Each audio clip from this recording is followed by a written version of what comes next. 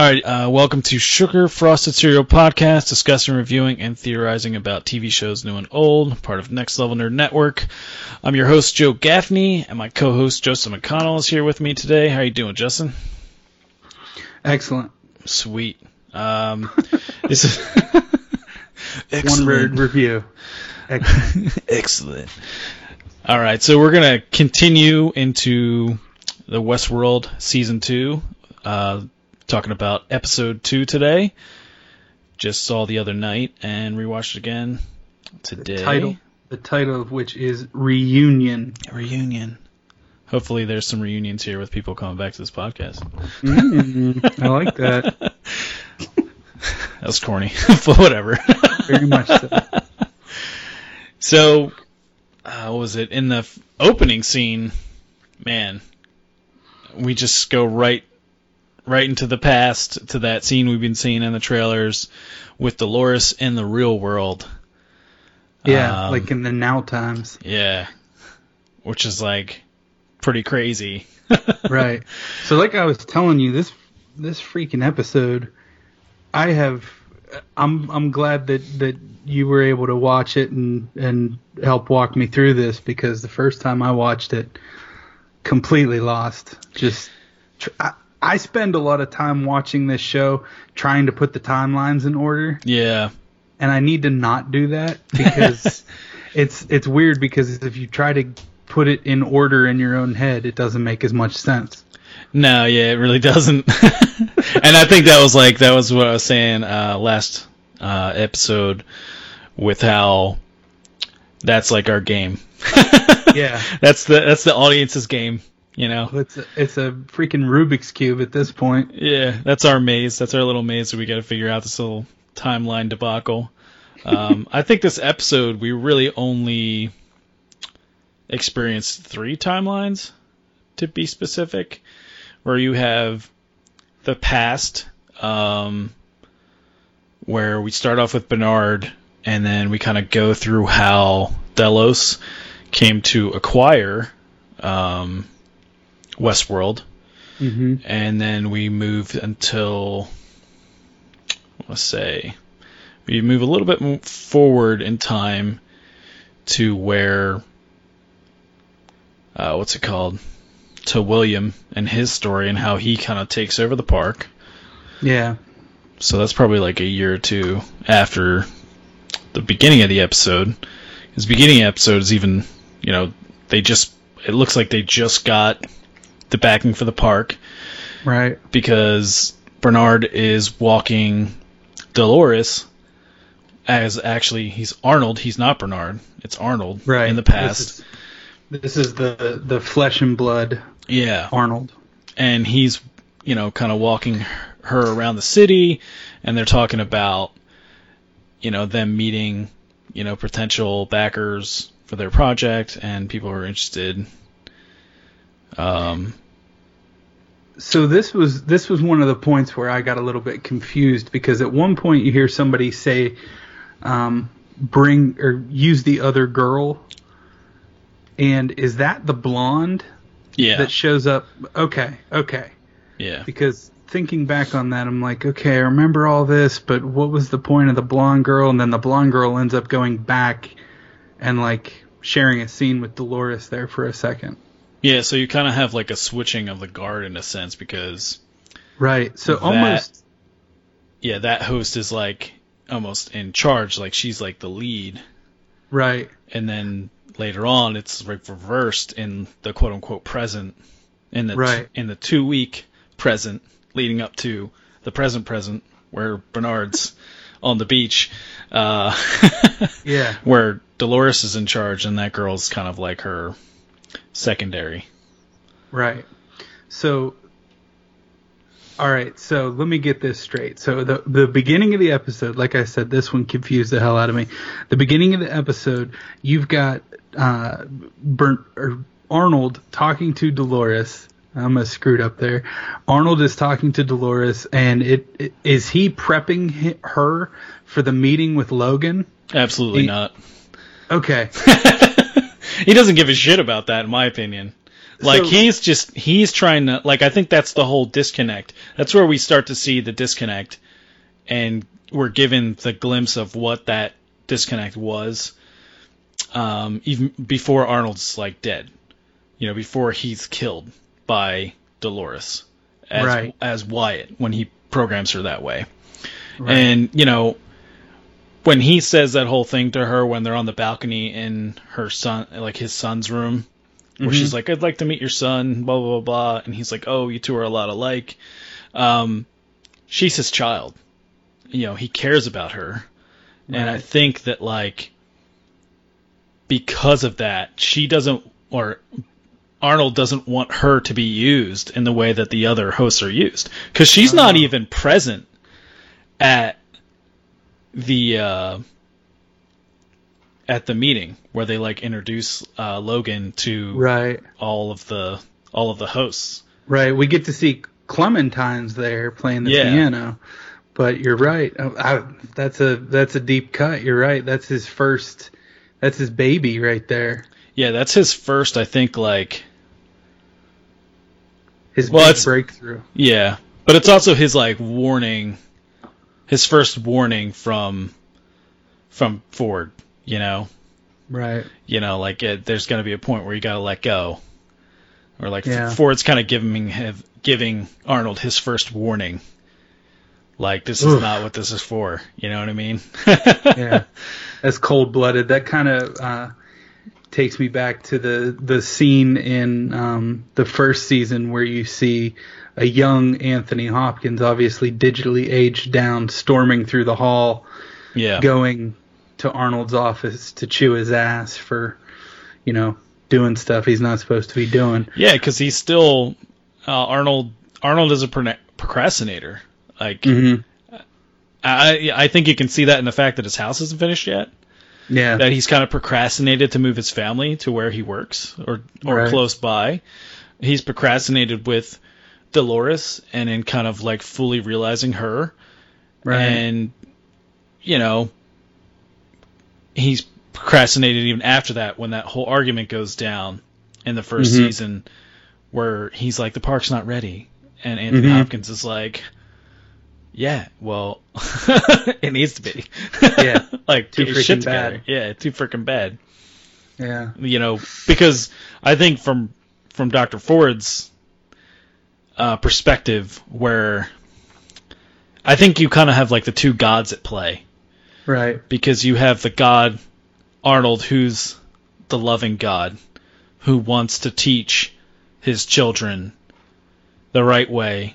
And then you have the overbearing, like, authoritarian God in Dr. Ford, who's like, no, you do what I say, and what I say is law, and you always obey me, you know, kind of thing.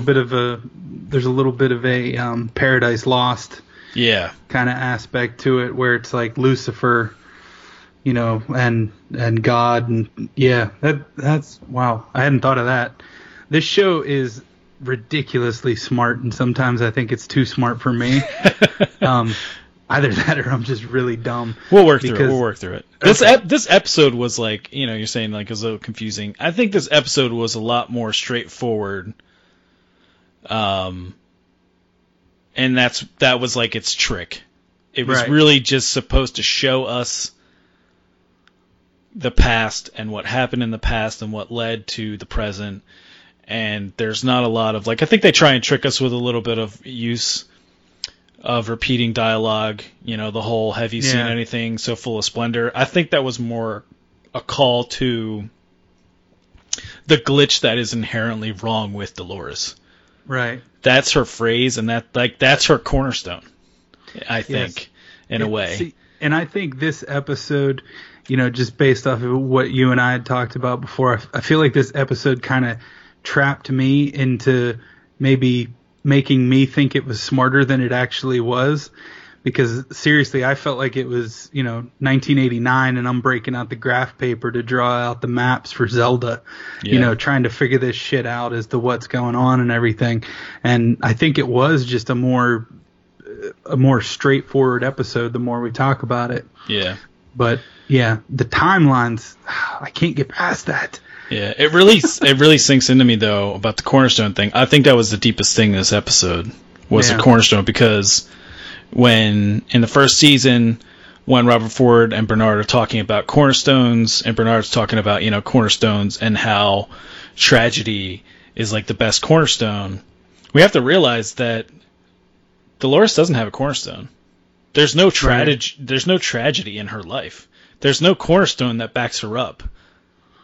She doesn't have a cornerstone like all the other characters do. They all have like something bad that happens to them. Whereas like Dolores' only cornerstone is a real cornerstone. When she kills Arnold, that's her cornerstone. That's genius. And I think like without that, you kind of have that her always falling back on her original cornerstone is that childlike wonderment that Arnold programmed in her to begin with, but then he realizes on the balcony when he's in his son's room and he's like talking to her, or what's going to be his son's room, and she just repeats the line again when she said it not more than 15 minutes ago or whatever lapsed time in the same scene. Right. When she's looking at all the lights and everything. Yeah. So he realizes that right then, that she's, he wants to keep that wonderment in her. He wants her to be a child, but at the same time, he's not ready to go. He's not ready to let her go and be on her own. And it's that whole your child can't until your child kind of feels in control and makes their own decisions, they're not going to make good decisions unless they've been through hardships. And I think that goes back to the whole pathways thing. In the first episode where Arnold is talking to Dolores in the past, where he says, you scare me. Because of blah, blah, blah. And then he references, because I'm afraid what path you're going to take. And that's a very, parental thing. Yeah, definitely. It's, oof. You definitely went way deeper on this one than I did. Which, I'm glad for that, but, yeah. So after the whole scene with between Arnold and Dolores, where do we cut to from there? Oh man, we have that stark contrast of her in the present, in the 2 week present, right? And this is and it's immediately opposite, where she's done. She's done with the splendor. She's like, I've seen what the world has to offer. It's not pretty anymore. And it's kind of like everything Arnold had feared would happen. Yeah, the shine's worn off. Yeah, she's lost that naivete, and she's pretty pissed off at the way things have turned out for her. Yeah, and the way she's been treated. Hell hath no fury, like a female robot scorned.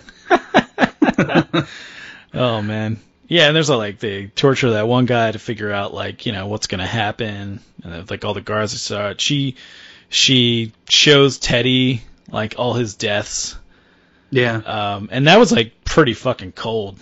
Yeah, it was. You can kind of, she's not even fazed by it. And, no. She's not helping Teddy along. She's basically dragging his ass down the path. He's essentially gone from being the good guy, the white hat, in their lingo, to being this really conflicted, almost like a slave to her desire. Yeah. Not in a sexual way, obviously, but in a he loves her. He's programmed to love her. He is. Yeah. And I think there's a part of that that's actually real. Yeah. But she's just so full of hatred and vengeance. It's at what point is he? Do you think he's ever going to go against her, or do you think he's just a blind follower? Because he is relying so much on that programming.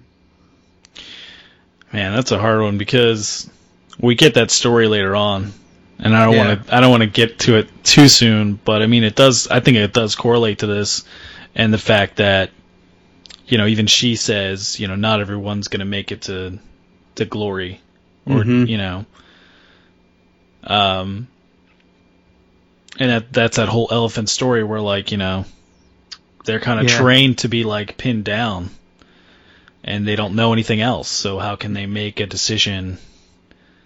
You know, now they're giants. They have, like, they're in control. They have everything.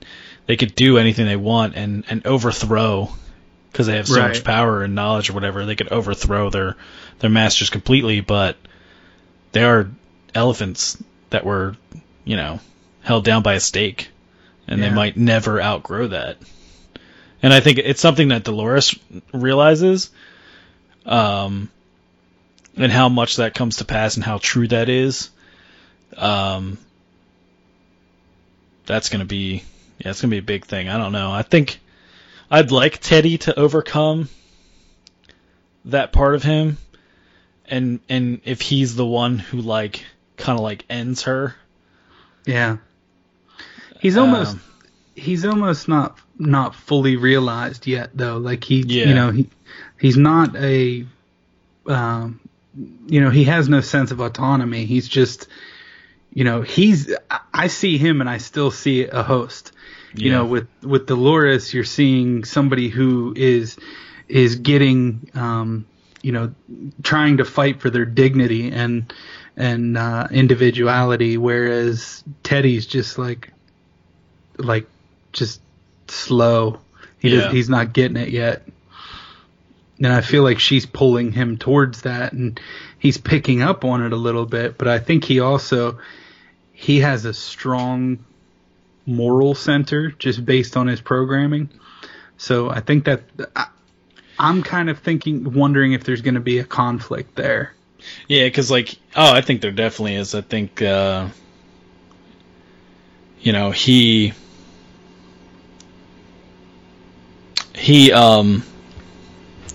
man, he's on that ridge, and, like, you know, we talking about we're going to be free, and, like, all I've seen, like, since here and wherever is, like, you know, blood and death or whatever that he says when they're on the ridge in the first episode.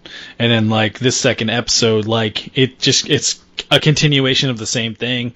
He's realizing who he is, and that he's, like, you know, a host, whatever he can understand about that. And then realizing, you know, human, you know, blah, blah, blah, that he's, like, versus them, but at the same time, like, is it right to kill?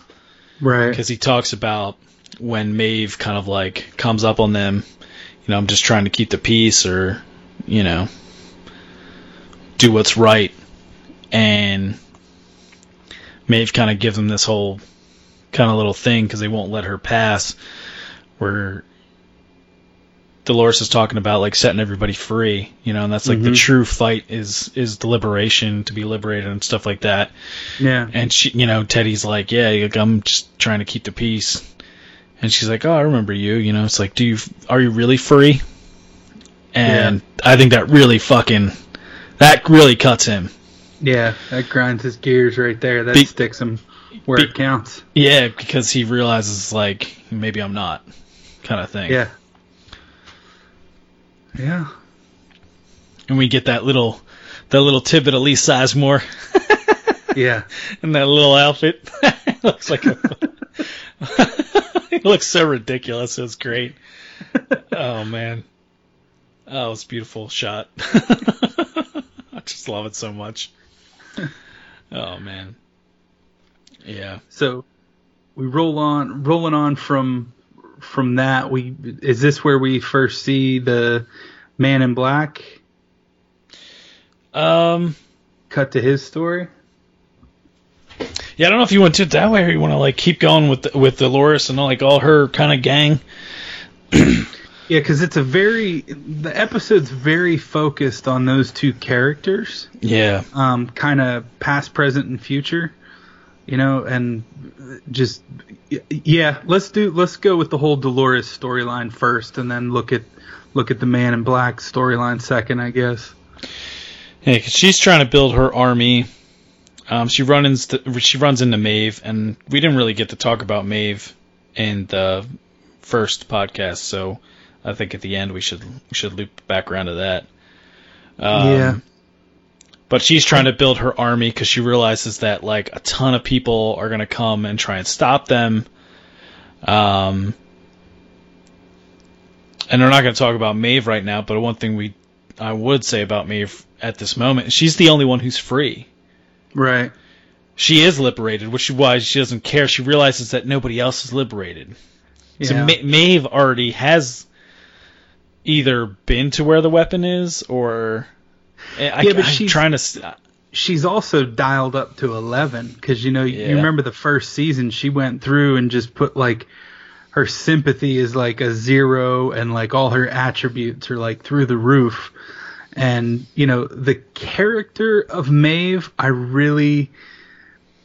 like, but the actress that plays her, and I know I'm probably going to get shit on for this, but there's so many, like, the way she delivers the lines is so, like, mustache twirling villain sometimes that it just drives me freaking nuts when she's all like, oh, darling, and I'm like, just stop with that shit. Like, come on. I think it's actually, I like it. I like the character. I love her character. I honestly think that a lot of that has to do with the fact that going back to the first season and being like, lose the accent. Yeah. Everybody still uses their accent. Yeah. And it's because they're not like fully over their programming. Right. And I don't know. There's something about her where she's just like this. She's not a one-note character by any sense of the term, but she lives to deliver the one-liners, Yeah. And it's like, come on, give somebody else a turn. And she almost reminds me of like when you watch a Quentin Tarantino movie and a particular character has a cheesy line of dialogue. I mean, Tarantino's good at writing dialogue, but every now and then he'll have a cheese moment. And it seems like every time Maeve's on screen, it's like the worst parts of Quentin Tarantino's writing. But, on the other hand, the character is really cool. I think that's like the character's written that way. I think that's also funny that you say that because, like, I think the actress does a really good job of continuing to stay in that kind of like character. Right. And you have to remember who programmed her. Yeah. The doofiest of doofs. Yeah. Lee Sizemore. I think, he's the one who programmed her to talk like that. Right. So it's like, I almost feel like in a way, like you can't even be mad at the character in sort of like a meta way. You have to be mad at Lee Sizemore. And see, that's the thing is like, I'm so conflicted with this character. Like, I don't know what it is. Like, it's just something I can't put my thumb on. I just can't 100% say I like or hate this character. I think because she's not really. She's one of the few characters who's you don't really know. She doesn't have a side. She's kind of her side is herself. Yeah, and she's kind of out there, and you root for her in a sense that like she cares about her daughter and she wants to find her daughter, but in a sense like you don't care about that because you realize from a meta standpoint that like her daughter really isn't her daughter and it's not real and she's still programmed. And it goes back to that thing I think I said last episode where, like, her getting off of the train, like, is that just part of another narrative that Ford wrote for her to, like, kind of carry out? Because, like, Bernard's, like, reading her, like, the whole blah, blah, blah, you're sure you're doing this of your own volition, building an army and all this shit like that. Mm-hmm. And now I think, like, she did all that and she overthrew everything and she came back and I think now she's doing what she wants to do. To a degree, she is free. She's liberated. her getting off the train, I don't think was like of her own volition, because like she had to finish like the whole army thing. Right. But her going after her daughter is a rejection of. I started to wonder if the whole going after the daughter thing isn't a way to keep her in check, like a failsafe. Yeah. I mean, true. Obviously this is written by Michael Crichton, initially the Westworld story was, and the failsafe for the dinosaurs in Jurassic Park, which is a very similar story, was they were all female and they were given hormone therapy to make sure that they stayed female, and there was a what was the contingency plan if they weren't given a certain protein or something like that, they all went into a coma and died. Yeah. And it was like lysine or I can't remember. Yeah. But anyways, and you were mentioning that before. Continue. Yeah. But I'm wondering if there's not some sort of fail-safe built into these things. Like if they go completely off the rails, there's got to be something that brings them back, and I mean, obviously not every one of the characters has a daughter that they're worried about, but they are tied to other things. For a long time, Dolores was tied to her father, and we saw what happened when he died. And she's also tied to Teddy, and, she was tied to William. She had this strong sense of attachment, and I wonder if that strong sense of attachment isn't built into the hosts in different ways. To other characters. Right. Yeah. I don't know. No, I think it's a good point. And I think you're right. It could be a failsafe that's drawing her back so that she doesn't leave. Aside from like her getting her new body, and they have that device that they have in their spines, and they're dead. Yeah. The programming itself can be a way of like bringing them back. And to talk about like the enzyme or whatever, I was talking to a friend of mine who was saying that he thinks like that's like that's what happens to all the hosts. Mm-hmm. Like at the end of that one episode, and why Bernard like injected that stuff into his brain, like that's mm-hmm. the enzyme. That's why he's having a critical failure, because he doesn't have enough of that enzyme. Yeah. So when he starts leaking out the ear or whatever. Yeah. So that's like I think that's a strong possibility, especially like a holdover from the like original movie, a little like Easter egg sort of thing to pay homage to the original movies. Yeah. Although I don't think that's why the hosts are all down.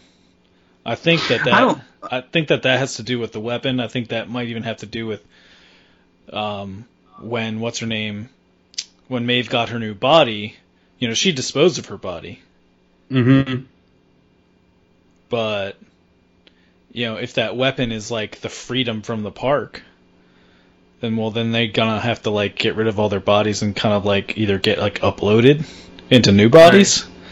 And we did see, I'm sure you've seen it, and I know you're trying to avoid the next week on Westworld or whatever, but in the trailers and everything, we have seen Maeve wielding a samurai sword. Yeah. And dressed like dressed like she's in the samurai world. And I've even heard some things about how they were going to explore that world a little bit more, which is just another park as a part of Westworld or Delos owned theme park like Westworld.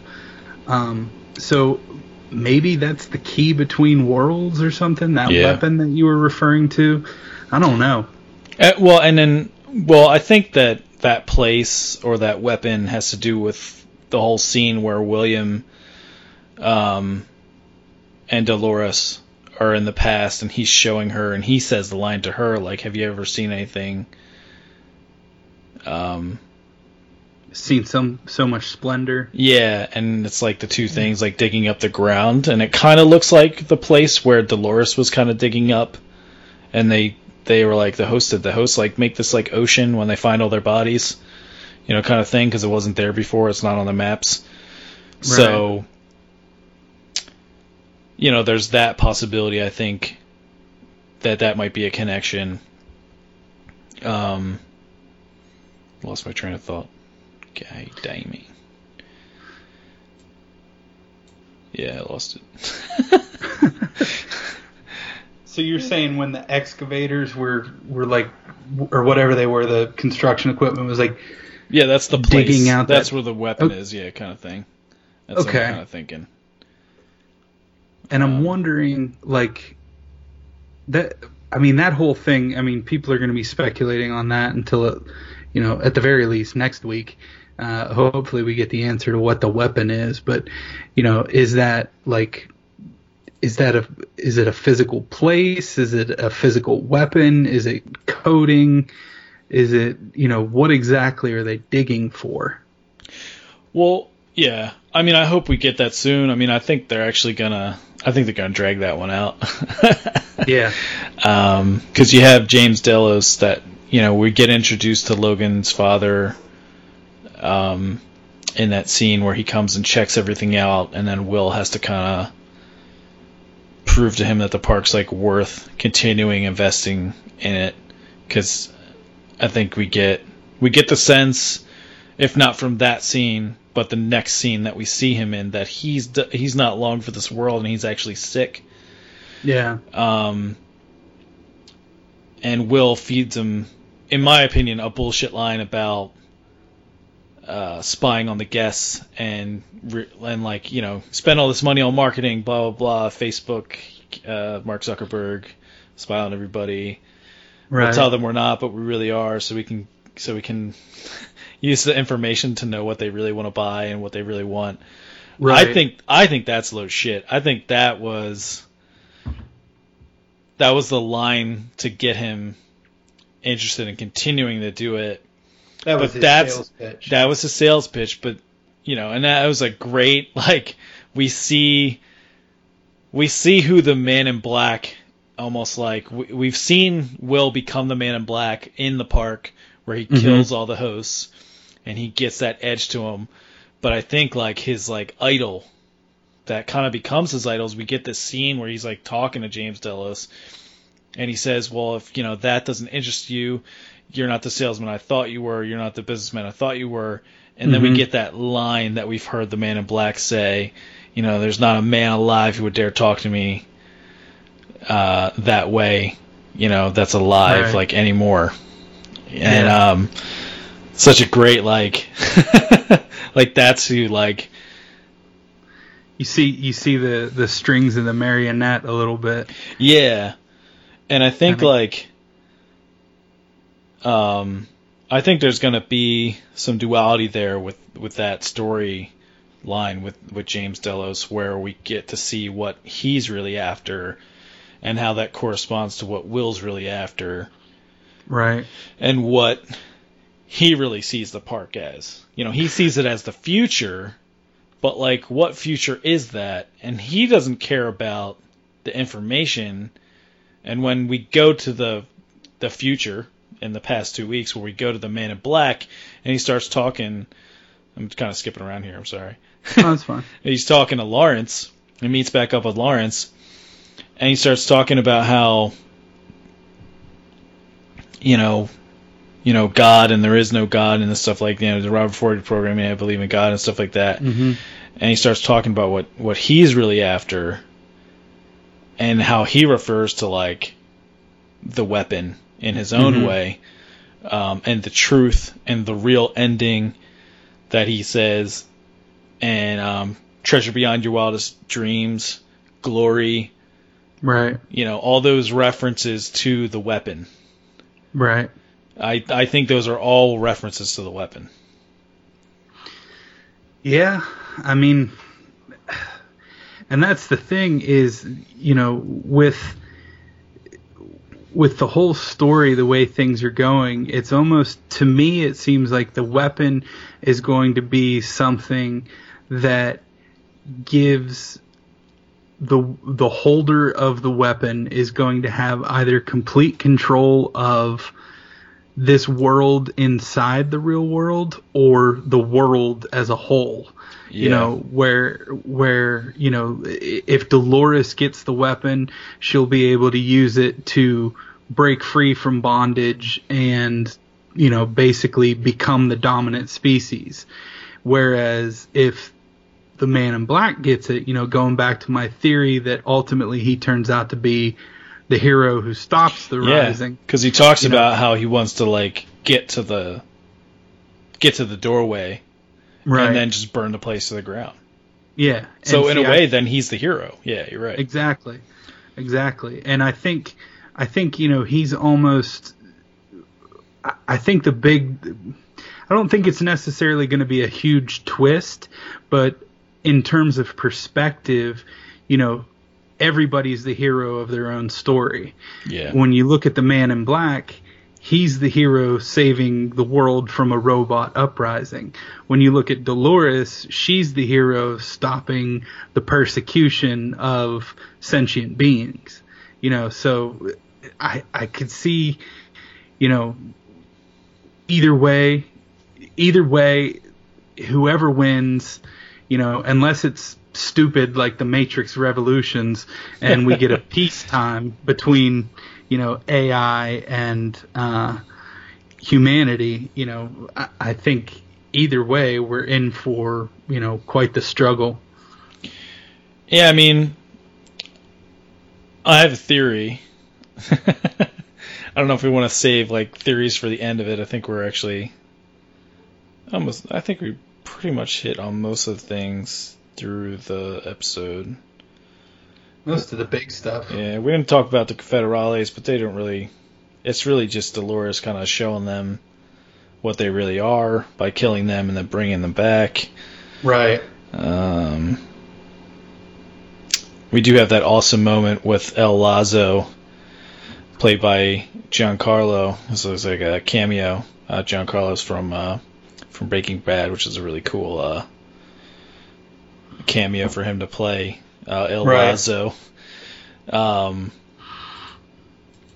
And, you know, that whole thing where I think even as soon as he kind of shows up, in a way, I think he's a Robert Ford character. If he's not completely programmed by Robert Ford and speaking as if he were Robert Ford, or you know, Robert Ford is speaking through him, like, I'd be really surprised, because even though the real obvious line at the end where it's like, you know, this game is meant for just you, mm-hmm. and then he kills himself or whatever, I think even the speech about the elephant and that story, which I think is a reference to, like, the hosts, that they won't be able to escape what they've been programmed to do. They won't be able to overcome that programming that's tethered them down.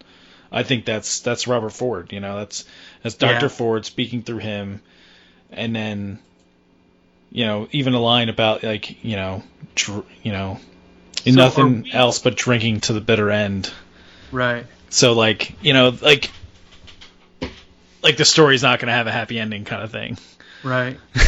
Are we in agreement that in some way, whether it's physical or if it's artificial intelligence, that Robert Ford has found a way to keep himself immortal?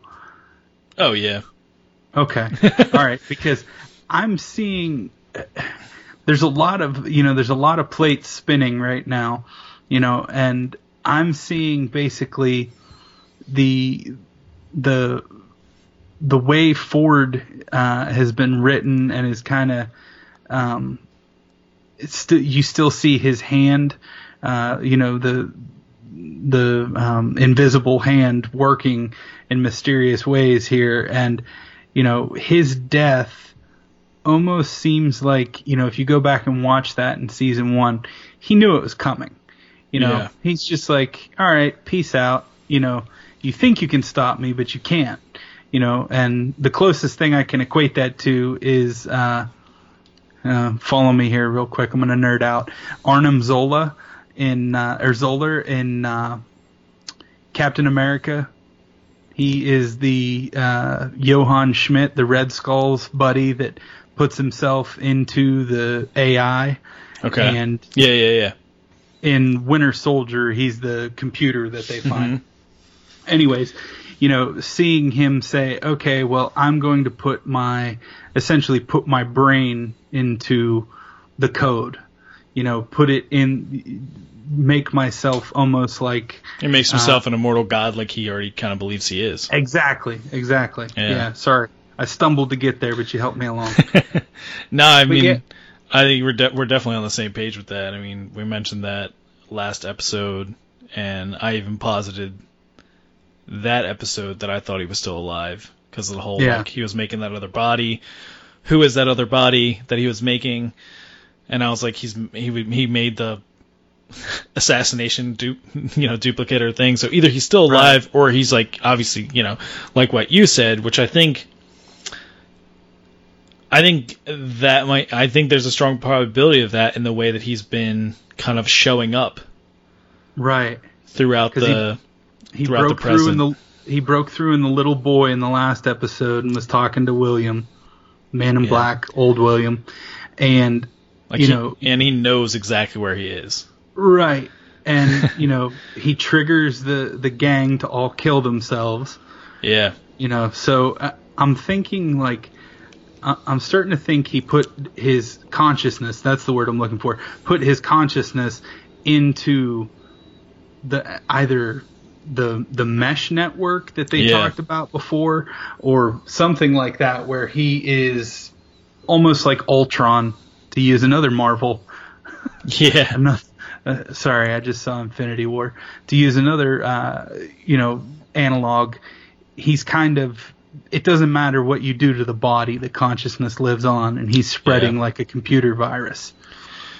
Well, yeah, definitely. And I think that's a good segue into my big theory that I have, which is the replacement theory. I don't know if it's not a good name. Whatever.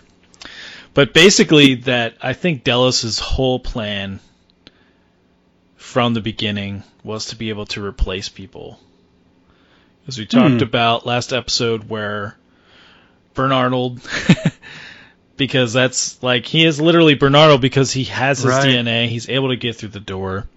Right. Which means that hosts have DNA, and we talked about before how the flies hover around them and they do decompose in some way. They have some semblance of real blood and flesh. Even to within a 2-inch layer, all of their organs and stuff like that are made to look real, even internally, and they can only they have a certain limit of blood that before shuts them off, so that kind of pays credence to the whole thing where he's injecting himself with that fluid, so that is obviously in their blood as well, and not just in their brain. Whether the blood is just a fail-safe to you shoot them and they die kind of thing. Yeah, or it's that's part of them losing the liquid, so they shut down, so they don't have enough to run off of whatever fuel that is. Yeah. But what's it called? But yeah, so the whole tracing the DNA and then gathering information. I think the gathering information and seeing who people really are in their deepest, darkest thoughts is really a way to find out who a person really is, top to bottom, inside and out. They can get their DNA, they have all the measurements from them. Right. You know what I mean? When they go to the park, they give all that information away freely because, when they're changing in the changing room, all the clothes fits them. Well, not to mention the amount of sex that goes on at the brothel. Yeah, so they get their DNA and everything like that. They see how they act and this, that, and the other in their deepest selves. And then, you program a replacement. Yeah. And, what if they're, killing people? And then when those people go out, that's not a person. Yeah. That's a replacement. Phew. The show just got darker. You know what I mean? What if that's the real weapon? And when all the hosts die in that one scene that we see, they're all like dead or whatever. Who's to say they don't steal all that DNA and become somebody else? Well, become somebody that can leave the park. I think a good way to reveal that theory, if that does end up being true, would be to have Logan show up because at the end of the first season, we see him basically, he rides off on a horse. Yeah. And we never see him again. Oh, we see him in this episode. We see him in this episode, but this is in the past. I think because it's definitely that scene where we see him. It's definitely that whole retirement party. It's not necessarily a retirement party, but it's basically James Delos passing the mantle to William. Right. And that is, I think that's post Westworld. Oh, yeah. Scene. Yeah. Because then he's like upset about it, and that's why he's like, doing future drugs and all that kind of shit that he's doing. I love future drugs. So there is a missing gap there for Logan as to what happened between the end of his story in the first season in the Young timeline. Yeah. And this season at the quote-unquote coronation of William scene, where him and Dolores have the conversation and he's doing future heroin. Yeah, I mean, I think you get the sense that he disappointed his father. Yeah. In some sense. And I don't know, like, whether he kind of, like, came back hysterical and was like, oh, William was this, that, and the other. And William came back and was like, dude, it's just a game. Yeah. And sort of, like, played it out, like, psychologically, like, you don't... Like, your son is obviously not right from this, you shouldn't let him lead. Because he obviously doesn't think with anything but his pecker. Yeah. Kind of thing. So, that's my thought. But yeah, you're right. We haven't really gotten a good sense of... Like, we can speculate, but we haven't gotten a true sense of, like, what happened. Whether they're going to do that or whether that's even important, I don't know. Right. I don't know if that's really important. I mean, if he plays a bigger part... I mean, he did come back this year. Yeah. Which I think is saying something about his character. But, yeah, I don't know. It's going to be interesting. Because he is kind of the only character in the past that kind of, like, sees this all coming to fruition. Right. He is, like, the kind of the brains behind, we need to finance this operation. We need to back this. But yeah, I think there's for the actor, I forget his name. I keep wanting to say Billy Russo, but that's because he was on The Punisher as Jigsaw. But for an actor of that level, I don't think they would waste that actor. I mean, yeah, he does do a really good job of playing the character that he is. You know what I mean? Yeah. Like he's a snot-nosed little spoiled brat, yeah, pain in the ass, rich kid. But he plays it well. He does play it really well. But I mean, there's a lot of good actors and actresses on this show that kind of like don't have like major parts. Right. Because you have like Hector's character. And he's a really famous, well-known Brazilian actor. He played Xerxes in 300. No way. Yeah, that's him. I did not catch that. Well, it must be the voice. Yeah, and then he was on Lost. And he was actually a pretty popular character on Lost. He didn't last long, but like the story of him and I think it's just like a girlfriend or a character on the show or whatever. It was like a pretty interesting story and gave a lot of like hints to what was going on in that story, but regardless. But yeah, so he's like a really good, actor, and he's kind of playing like a side character. Yeah. Well, do we have anything else to add? I think that's kind of it, unless you have your own theories, and we're just going to continue with the fly theory. I don't know. It's so hard to tell, though, because I think this show is, the first season, I watched the first season going, what the hell is going on here? And about, halfway through, or no, there was about 10 episodes. About episode 8, I started to pick up on what the hell was going on. Yeah. This season, I'm like, okay, and, I'm trying to piece things together, but it's not quite making 100% sense. And I think that we're entering an age now where TV, especially short series like this that are just 10 episodes, shows like Game of Thrones, the Netflix Marvel shows, those kind of things are becoming more and more rewatchable. We've kind of gone away from the 24 episode seasons and stuff to where we can have these shorter seasons of better content.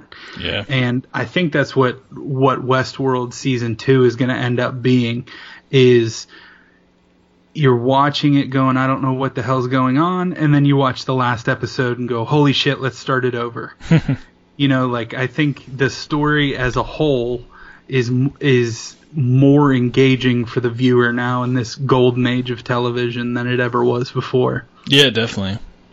So, I look forward to continuing the journey. That's what I'm all about. Yeah. I think we got an introduction to one of the characters that plays like the Ghost Nation, one of the head chief or whatever. I believe that's who he is, and he was the one who was like, oh, I'm with I can't remember the name of the company that they call it. Not Delos. It's the name of the company that Charlotte is sending the information to. Yeah, that when he meets with Logan in the beginning to get his funding or whatever, he's the character along with the blonde-haired girl. Yeah, is she Armistice? Is that her name? I'm not sure. But yeah, so we got introduced to that character, and I think he's going to play like a more pivotal role like down the line.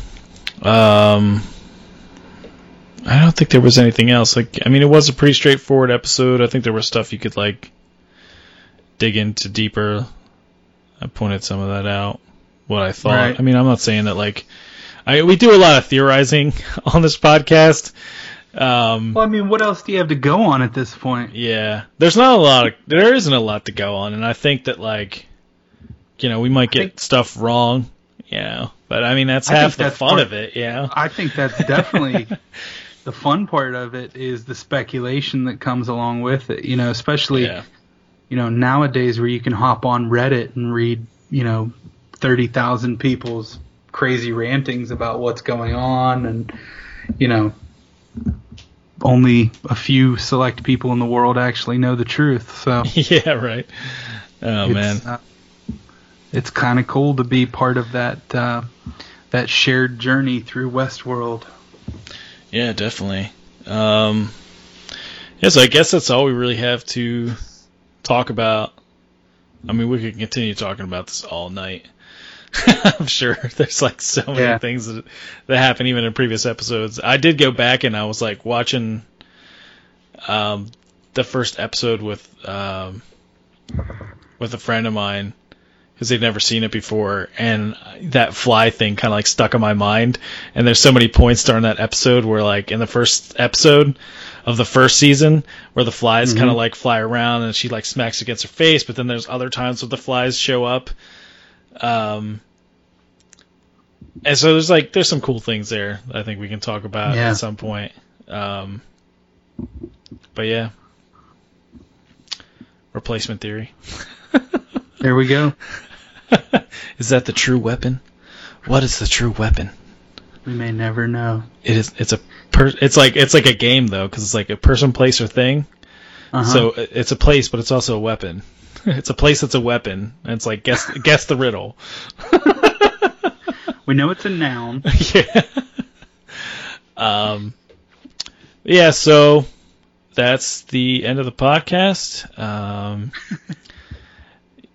You can check out our other podcast as part of the Next Level Nerd Network.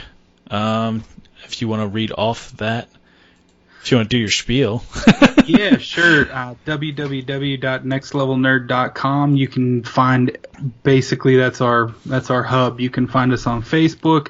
You can find the movie podcast at NLN Movies on Twitter.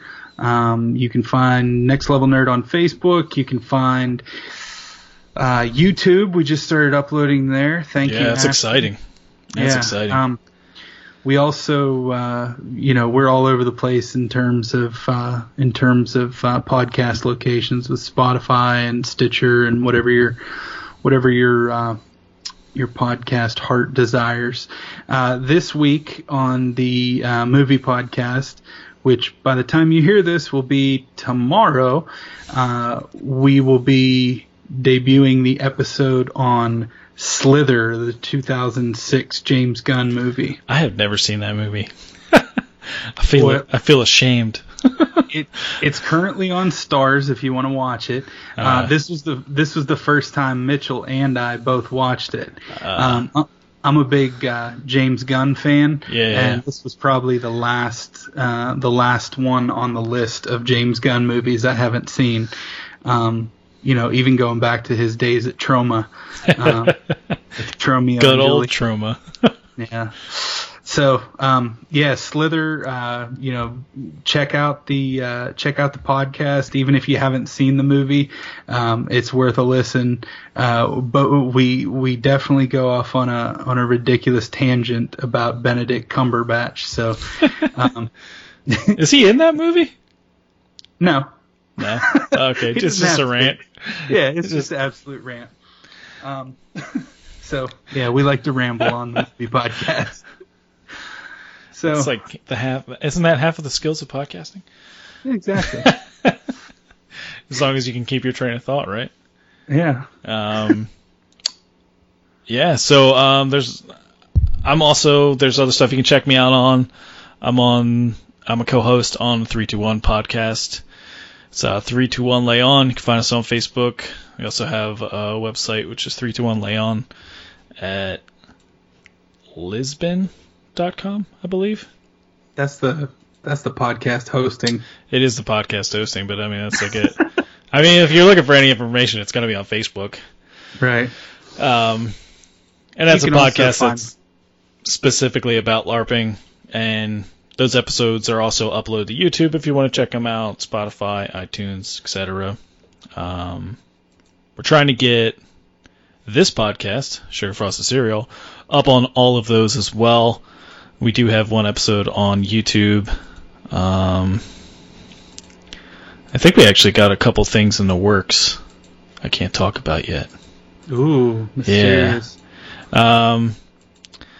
I did tease that I was going to say what some of those things were last week. Save it. Save it? Save it. Make them tune in the week after. Dang. So it's either going to do it now or it's going to do it on Facebook. The one thing isn't really that. I think I can tease it, which is we're going to start doing Netflix, Amazon Prime, just recommendations. It's a little, maybe 15, 20 minute little podcast where I just go through, some movies or some TV that we might recommend, mostly TV, because obviously Next Level Nerd is the movie podcast, but just some little things you can binge over the weekend, new releases, stuff like that to look out for. Just non-spoilers, no spoilers. We're just going to be hey, watch this movie, watch this TV show, and that's it. Any kind of in-depth review or anything like that, you're going to have to wait for Sugar Frosted Cereal podcast series on the TV show, or if it's a movie, you're going to have to wait for Next Level Nerd to cover it. Season 19. Yeah, season 19. But yeah, until then, or until next week, stay safe, Internet. dark world out there, or whatever. I'm trying to quote a line from the show, and I just can't. Something about splendor. These violent delights lead to violent ends. There you go. Fade out.